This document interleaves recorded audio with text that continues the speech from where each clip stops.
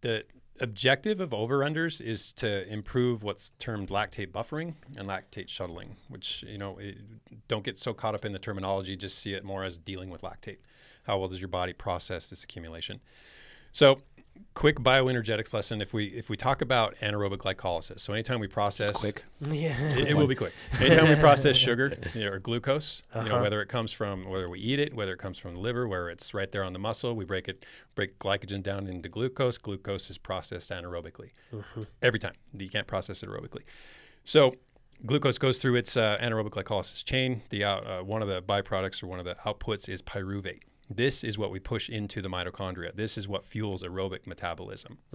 If this pyruvate, if we're working harder, and this pyruvate starts to accumulate, the accumulation reaches a point where it's converted to lactate. When we don't have the mitochondrial capability of dealing with this pyruvate, the lactate is what results. And the lactate builds up, eventually builds up to a point where it spills into the bloodstream. Now we have a measurable increase in blood lactate.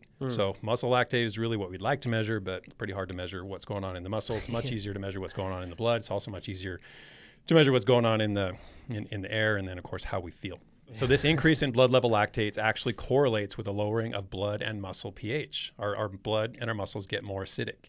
It's not the lactate causing it, but when lactate goes up, so does the acidity. So we can actually use this as a surrogate for changes in muscle pH. We can actually see our muscles are getting more acidic, and of course we feel it too.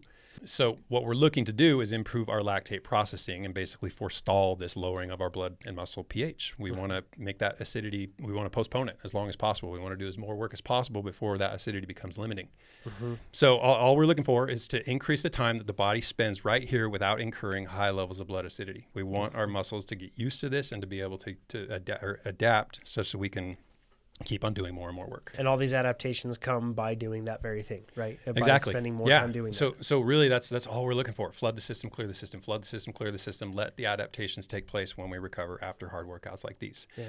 But the other thing that never gets brought up because we're only looking at the physiology is the psychological aspect of it. And over-unders are hard. They beat you up and they make you tough. You learn to do this. You learn to get to that point of, I can't take this any longer.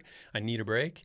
And then it dips you down into one of those recovery valleys, which just teases you with recovery. It doesn't give it to you right away. It takes, maybe it's a 3-minute valley. It'll take all of that 3-minute valley to put you in a place where you feel like, okay, maybe I can exceed threshold again and load my muscles up again for 2 more minutes. I hope I can make it. Yeah. And this is the point of that's the clearing. So that's why after I do the over section during the under, the RP is actually increasing. My heart rate's actually going up. Doesn't feel any easier. And this is so awful. This is that psychological part where when you're maybe newer to these efforts and stuff, you're like, I need to give up. Yeah. When really, if you just wait a little bit more, it's going to get a lot easier relatively. The inspiration for putting text behind these workouts is the easiest because I've done enough of them and I know how miserable they are, that if you can coax people through those valleys and tell them, don't take a back pedal, you don't need it, you just want it. Just keep on going. It will clear.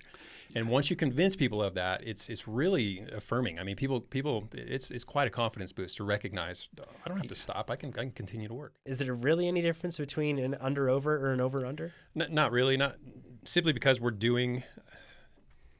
Even in the case where I break it down to like a 3-minute, because there are some workouts like I think Gould, and there are some workouts where you simply do a single over effort and then you have to ride out an under effort and then you get into a recovery value. Yeah. There's still plenty of benefit in that. It's just one way of reshaping a similar goal workout, a similar goal to the same type of workout. Yeah. So no, it's not like one gets marginally more beneficial than the other. Over the course of a 10 or 12-minute round of over-unders, you're doing plenty of riding off that excess. Yes. Just because the last one pushes you up to a height and then gives you a recovery valley doesn't detract from the quality of that workout. It's just not going to make that big of an impact. Yep. If you feel it does, I mean, it's not hard to restructure a workout so that you finish on an under and you have to ride it out before you hit that recovery valley. But honestly, it's not going to change the TSS much. It's not going to change the stimulus. It's not going to change the adaptive process that follows. It's just not going to be that big of an impact.